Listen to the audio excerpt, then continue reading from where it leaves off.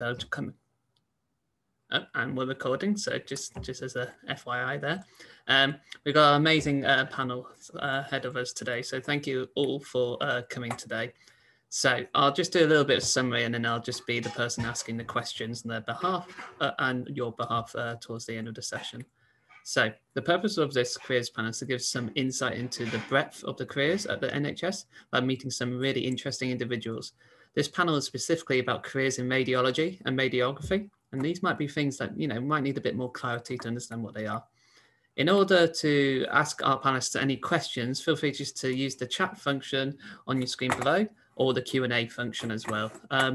We will hopefully get around to answering most of your questions by the end of the panel, but don't worry if not, you can always pick it up at a later time.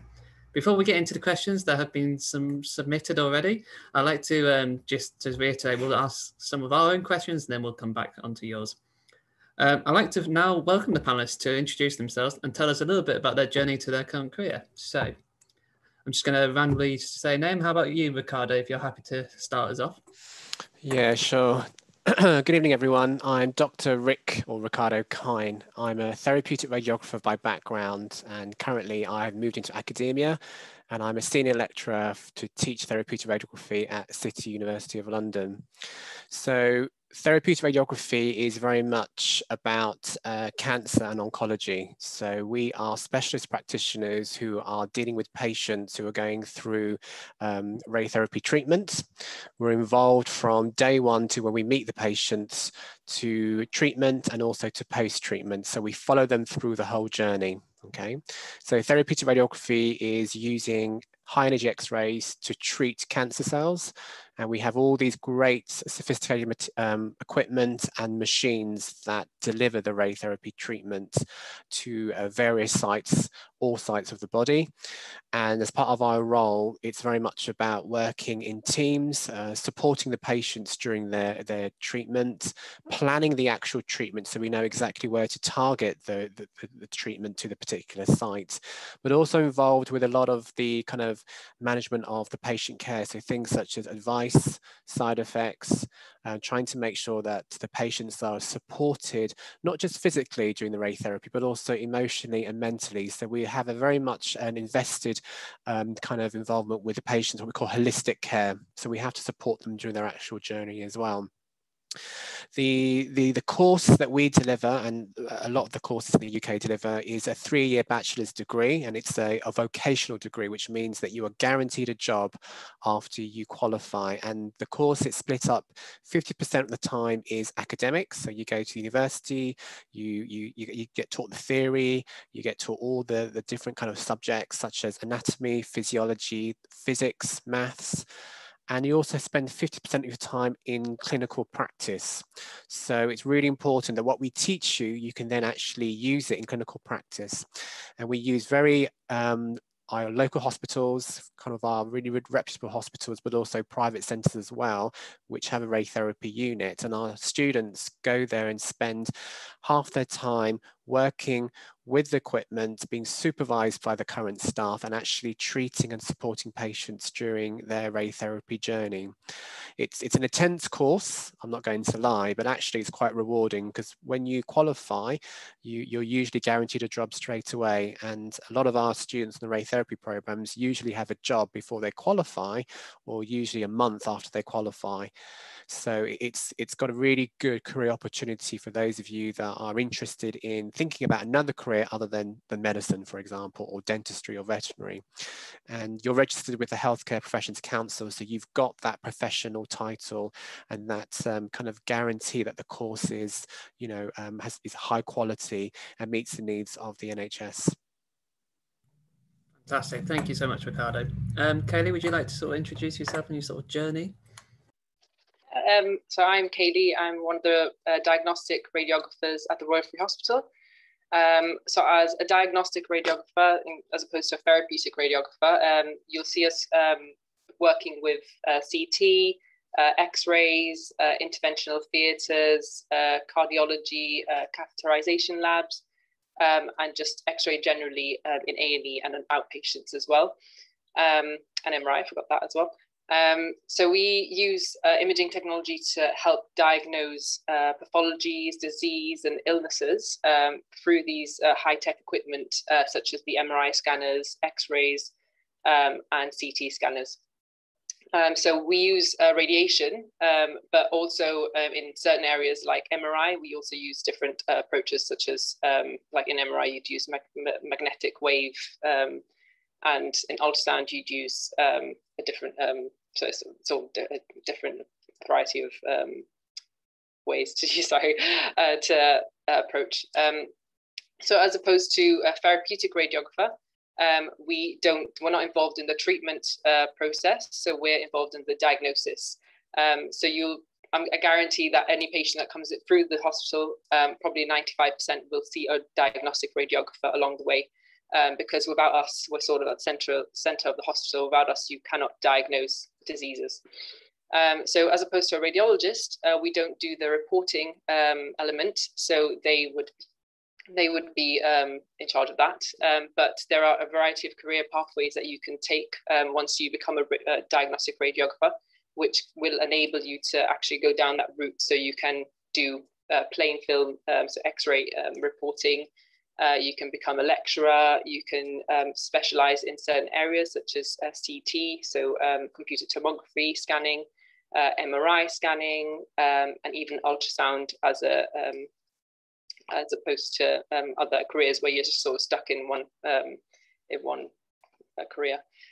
So like I said, we take the images as opposed to actually reporting, and the career itself is a 3-year degree, undergraduate degree, which includes a range of modules. So I know that a lot of students normally come into radiography and they're thinking the physics is the thing that they're really scared of, but actually my advice to everyone is don't be afraid of the physics. It's actually not that overwhelming, and everyone starts on a foundation level, and everyone's at the same stage as you. But my favorite part of the job is the interaction with patients. As opposed to a therapeutic radiographer, we don't have that sort of length of time with the patients. It's much quicker because the scanning isn't that intense, but it's the range of patients you see and come across every day, the range of areas that you work in, it's every day is different. You rotate around the hospital. One day you'll be in theatres, one day you'll be downstairs in the outpatient scanners, and another day you might be working alongside nurses and doctors in the interventional labs. So that's my favorite part of it, and as well as the anatomy and physiology side as well, because that's obviously a huge part of what we do.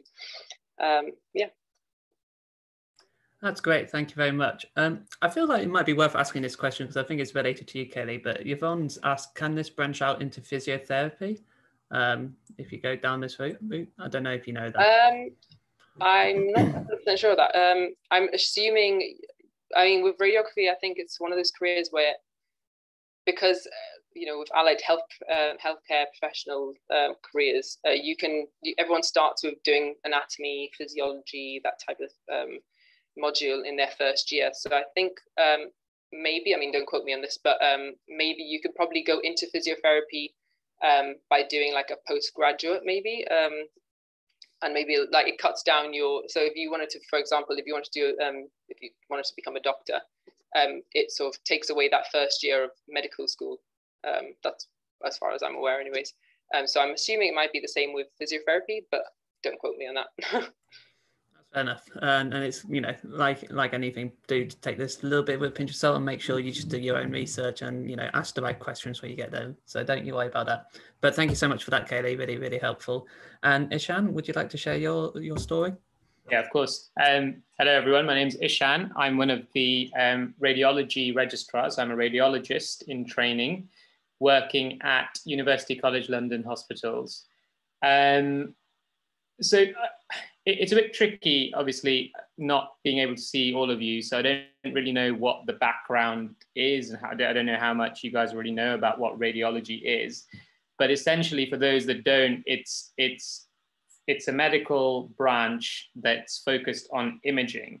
So back in the day, you used to have sort of people coming into GPs and going into hospitals, and they get you know, they go in, they tell their story, they get examined, and you get a diagnosis. But in modern medicine, you have imaging, and imaging is now very crucial. And as Kaylee said, when you go into hospital, certainly about 95% of the time, you'll be imaged in one way or another, whether that's through MRIs, whether that's through X-rays, whether that's CT, which is also a modality of X-rays.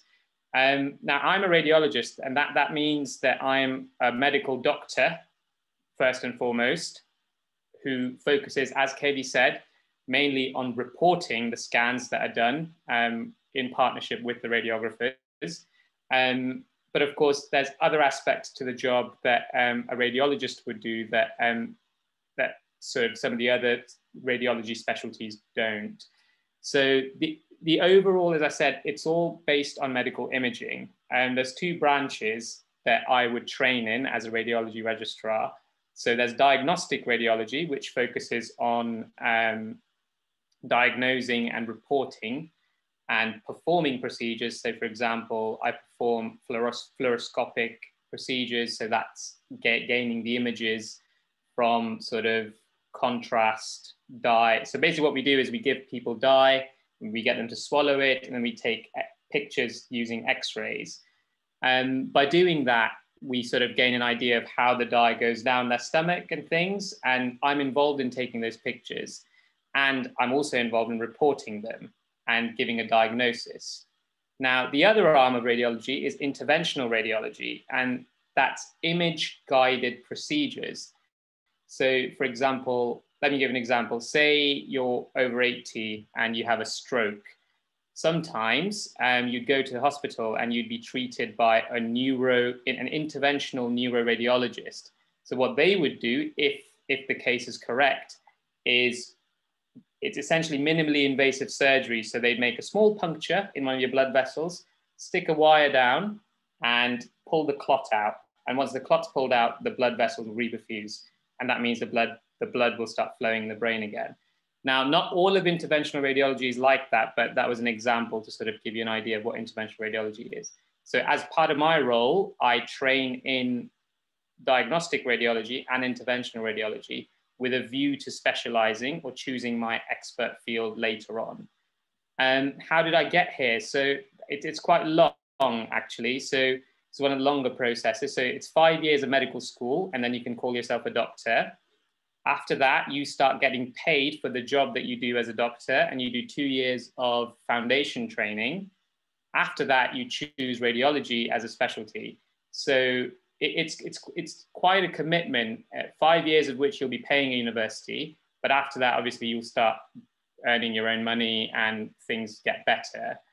But what I would say is absolutely, definitely consider radiology as one of the best specialties. And I chose it after working as a doctor for a couple of years, and I chose to come to radiology because it's absolutely amazing. The people that you work with, and actually you're the first person to make the diagnosis in a lot of cases. People don't really know what's going on until they see that image, and then they know, oh, that's what it is. So if you're looking for answers and you're a puzzle solver, a critical thinker, radiology is definitely for you, and definitely try and be a radiologist if that's something you want to do. Thanks. That's great. Thank you, Ashan. And you actually started to answer the next question. Before I ask this question, though, feel free to type in your questions and I can just ask them as we go along. So don't you worry, they might be relevant to the time. So feel free to drop a question. But yeah, so what sort of qualifications do you need to be, firstly get into studying your type of role and also ultimately to become a professional? And feel free, and this can be open to anyone who's happy to jump in. So I did a 3-year undergraduate degree in therapeutic radiography, and you need to decide straight away when you apply to uni whether it's a diagnostic course like Kaylee or the radiotherapy course like myself. So as I said, the course was split up 50% of the time at uni, and then the other 50% of the time was in clinical placement. And what the university tries to do is do a rotation model. So they send you around various hospitals that have radiotherapy departments. So you pick up lots of experiences. You get to see lots of different patient types, clinical specialities, and different equipment as well. So I did that for about 10 years. And then I had the opportunity to work in Australia. So I moved to Melbourne for a couple of years to work in radiotherapy. And then from Melbourne, Australia, I moved to the United States for another 2 years to work in Las Vegas in radiotherapy as well. So when I came back, I decided that I wanted to work clinically for another couple of years, but then moved into academia. So I moved to teach therapeutic radiography, and I had to do extra studies, so postgraduate studies. I had to do a teaching certificate, which was about a year. I also did a master's, which was another 3 years. And then subsequent to that, I've just completed my PhD about 2 years ago. So I have a PhD as part of my research role as an academic, but also researching into therapeutic radiography, which means that I can work towards my ultimate goal, which is a professor of radiography. So I mentioned this before as well. So I did a 3-year degree where I chose diagnostic, obviously, before applying straight away. So I spent 3 years, I studied in Liverpool, and then I started my band 5 job straight away. So it was like Ricardo said before, you're guaranteed a job pretty much after you qualify. And I currently, I'm working throughout the department. So I work in CT, I work in MRI, in interventional radiology and cardiology. So like I'll come across someone like Ishan, and just general X-rays and A&E, which is, like I said before, is one of the best things about my job. I get to, every day is different. Every day I'm in somewhere different and come across different people. So yeah. That's great, thank you. We do have a question from Sharon. Just wondering, is to become a radiologist, do you have to be a doctor, or are there any other pathways that you might know of? So as far as I'm aware, radiologist, you have to become a doctor. So you have to do those 5 years of medicine, and then those 2 years of foundation training. And then you choose to specialize in radiology, which is a 5-year program. So at the end of those 5 years, you call yourself a radiologist, a consultant radiologist. And I think that's the only way you can become a radiologist. That's great, really helpful. Thank you. And thank you for clarifying that. Okay, let's sort of make this a bit more relevant to our times. Obviously, we're in a, COVID has affected our world. Just wondering, has it affected how you do your day-to-day and your role? And feel free, anyone can jump in. For us, I know that, well, it's changed our job massively. Well, it impacted us quite a bit. I can say that it's been a difficult and stressful time. Obviously, COVID hasn't been fun for anyone, but as well as people being redeployed to different areas like ITU. Obviously, like I said before, diagnostic radiographers, without X-rays and scans, you can't really help the treatment or the diagnosis process for these COVID patients. And we found that, especially working at the Royal Free, which is an infectious diseases hospital, we've had, obviously hundreds of patients coming through with COVID. So the way it's impacted us is obviously the PPE, mobile X-rays. So obviously these ITU patients who are really, really ill, they obviously can't come down to us. And to minimize the cross-contamination of obviously the COVID, you don't want to be bringing them down constantly to the department, and they're unstable as well. So instead, we have mobile X-ray machines. So just like a mini X-ray machine that goes up to the ward or ITU itself. So obviously, we've had to be involved very heavily in the PPE aspects of things, as well as getting sometimes 10 to 12 CT scans. So patients coming down from ITU a day. So that's obviously been very difficult, but it's been very, very rewarding, and it's just something that we've had to deal with, and it's just part of the healthcare profession now. So yeah, absolutely. Just to jump on what Kaylee said, when it came to radiologists at UCLH, a lot of us were redeployed in the first wave because, as I said, you're initially a doctor. So a lot of us went to ITU, where there was real need for all sorts of medical professionals with any sort of medical skill to sort of be able to help care for these patients. The other thing, as Katie said, is there's lots of PPE that we have to don and doff continuously. There's new pathways that have been opened for COVID patients. So as she said, they don't get brought down to you. You have to sort of go up there.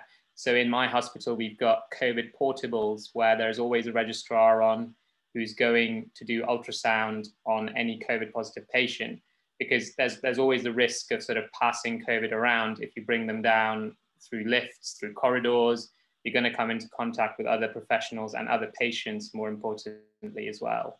I would say that during the peaks, we definitely, in terms of our imaging, we saw a lot of specialized imaging for sort of clots in lungs that can happen because of COVID. So lots of CTs, CTPAs is what they call to see, what they call CTs, that you sort of try and find a clot in one of the vessels in the lungs. So there was a lot of those, and almost every patient coming in with COVID was getting one of them, and they still sort of almost tend to get one as soon as they walk in through the door, because that's just how high the risk is of forming a clot if you've got COVID. So it's actually part of it, the parts where I was really scared, because, you know, you used to get these sort of 30-year-olds coming in, and as a radiologist, you would see the scan and the lungs would just look terrible, and there'd be clots everywhere. And of course, you know, you'd feel really sad. But obviously, you know, things are getting better, but, you know, you still sort of carry that emotional baggage with you wherever you go. But, you know, we're in a better place now, definitely.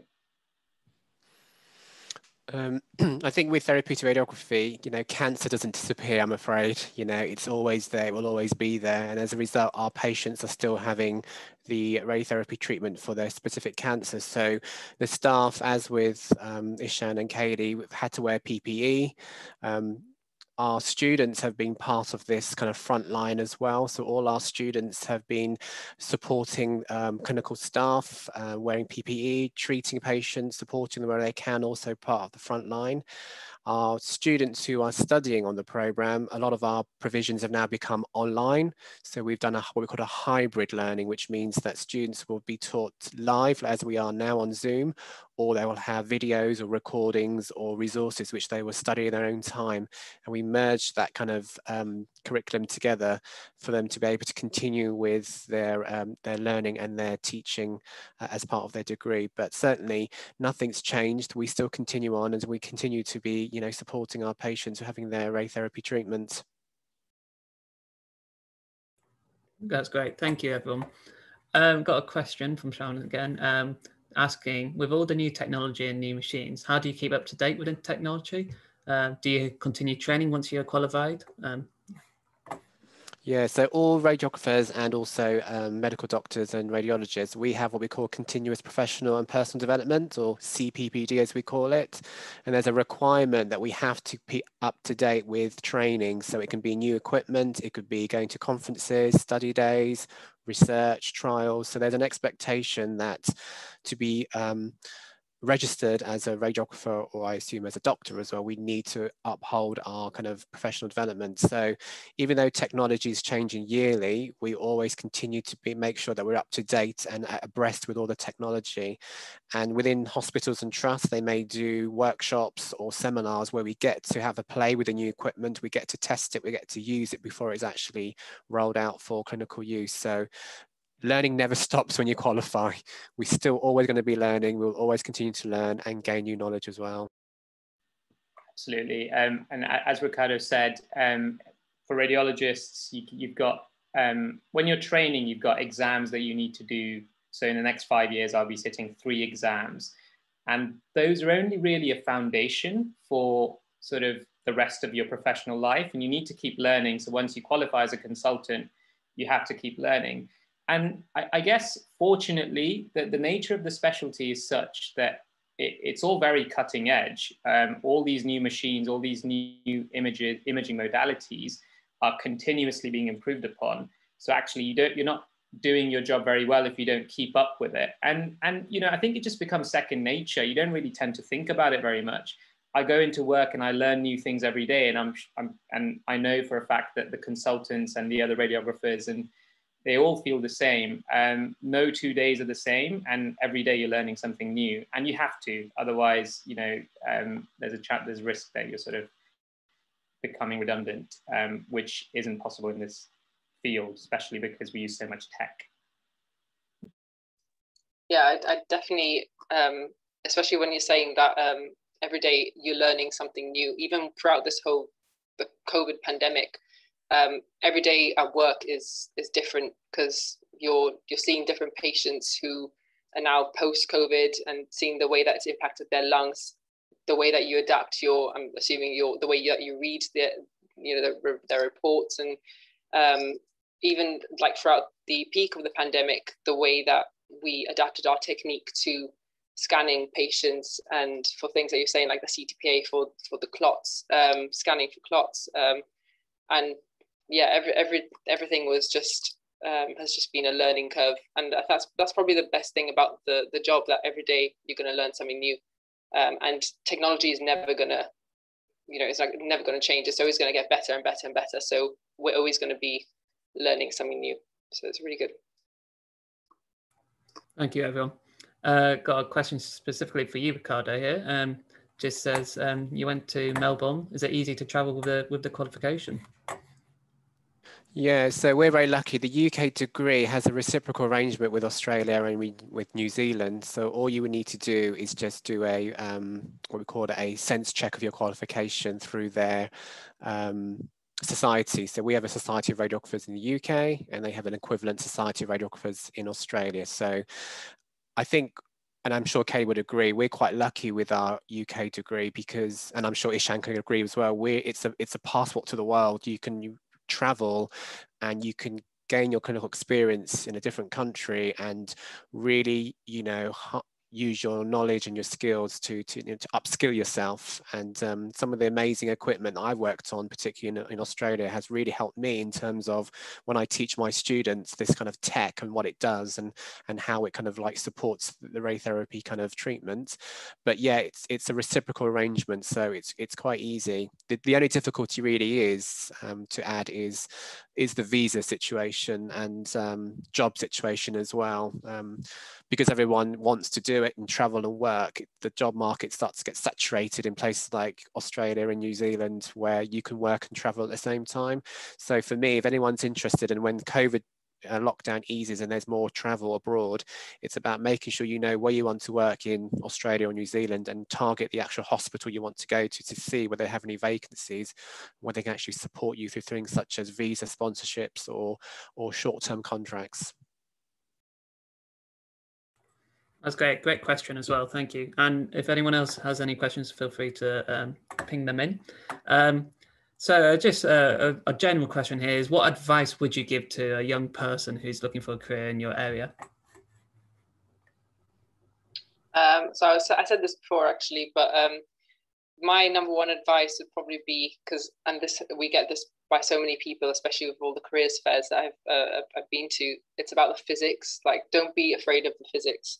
It's really not that overwhelming. Everyone starts on the same level. It's like when you're at school and everyone's in the same boat, you know. So that would be my number one thing. And the second thing would probably be that healthcare is not all about nurses and doctors and, you know, things like that. There's so many people in the background as well, like radiographers. Sorry, Ishan. Yeah, radiographers, you'll find us in the center of everything. Your diagnosis won't happen without us. So definitely give it a consideration. Yeah, absolutely. And I think the thing that I would say is nothing in this world worth having comes without competition and a little bit of hard work. So if you're going to come into radiology to become a radiologist, so I can only speak for my path, it is a commitment. It's 7 years, only 2 of which you'll sort of start earning money from.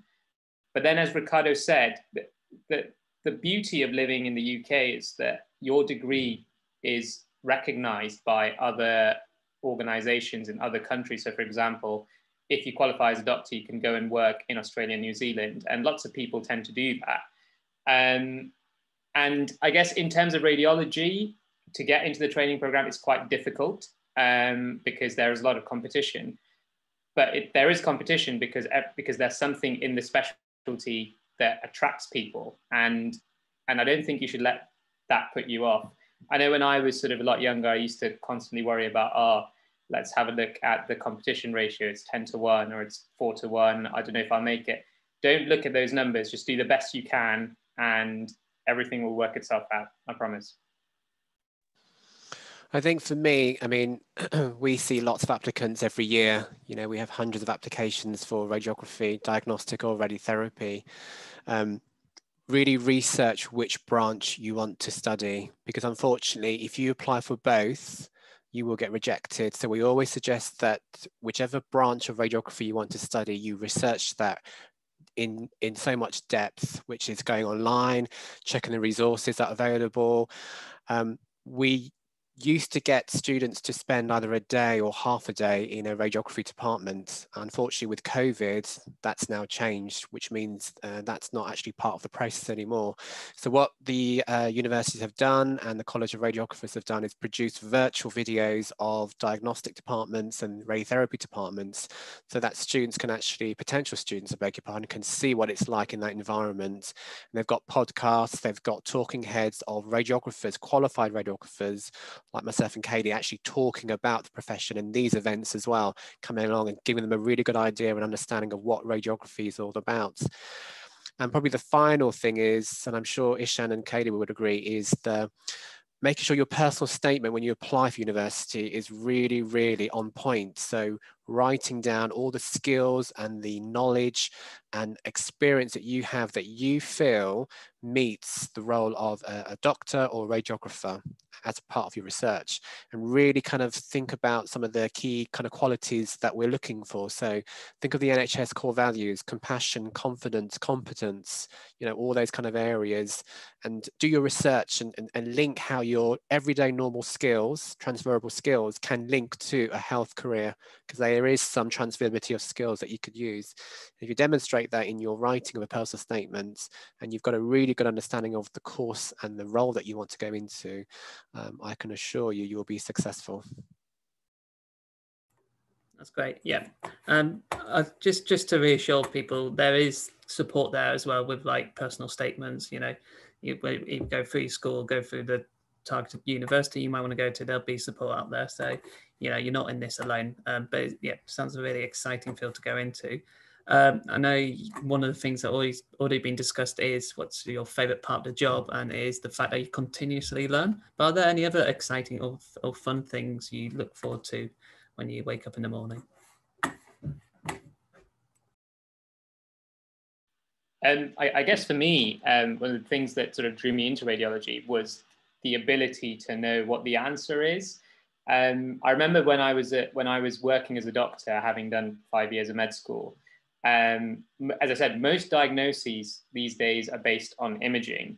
And I used to work in a hospital, and I remember this one time, this is when I decided that this is it, this is a specialty for me, just sitting there, and I had the images in front of me, and I knew I had the knowledge of what I'm looking for, but I just didn't know what I was looking at, because some of these images are quite complex and I'm still learning myself on the job every day to sort of get your head around.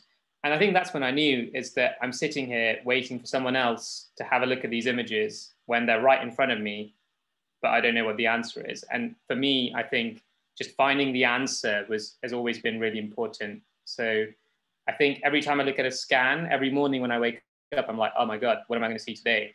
And every little variant that you see, for me, that's what sort of pushes me forward.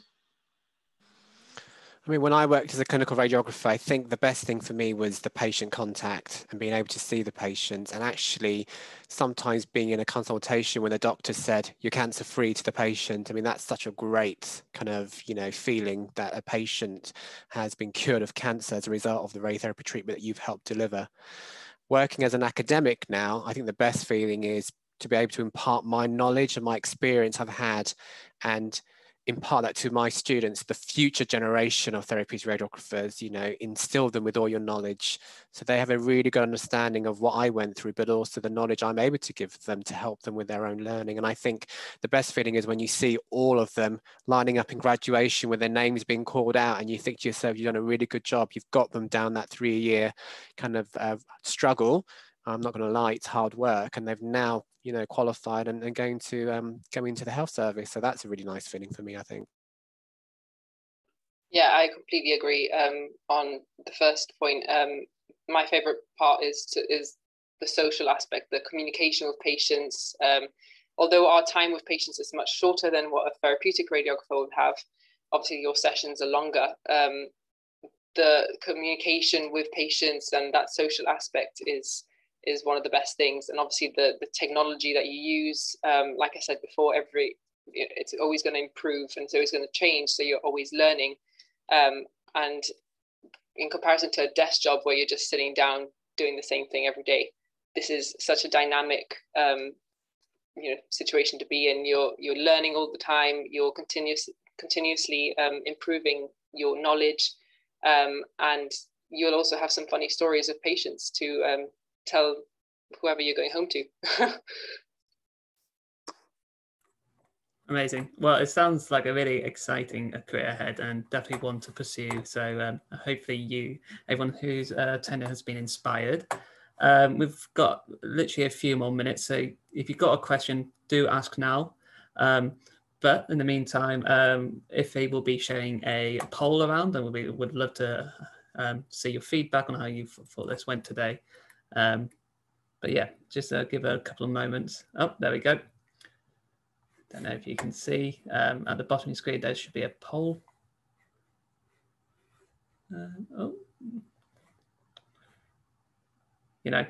Everyone's at different stages of actually understanding what they want to do. So some people will know they want to go into these fields. Some people are still at the early stages. So, do you continue to do further research, reach out to relevant people? It's all very helpful for, understanding what are the next steps.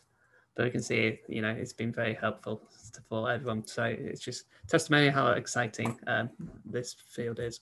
Thank you so much, Ricardo, Ishan, and Kaylee. It's really appreciated that you've given your time, and clearly you're very busy. Clearly you've got lots going on. So we really do appreciate it. As we have no more questions, I feel like we'll leave it at that.